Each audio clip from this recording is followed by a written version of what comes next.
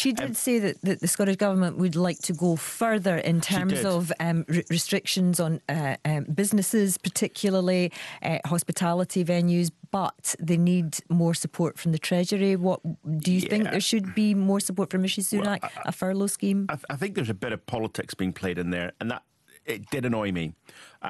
Going back to the point, I think she communicated well, and I just got so annoyed towards the end of that when she turned effectively, and she actually got angry at some of the journalists that were there, which I thought was really quite inappropriate. She turned it into a constitutional issue, and it's just not true. For one thing, the Scottish Government has got lots of money it can access. The Auditor General this week pointed out there's £200 million yet of previous COVID money that they haven't spent. But even then, the Treasury did make clear very quickly they can bring money forward and basically they're going to deal with it and they'll wrap it up.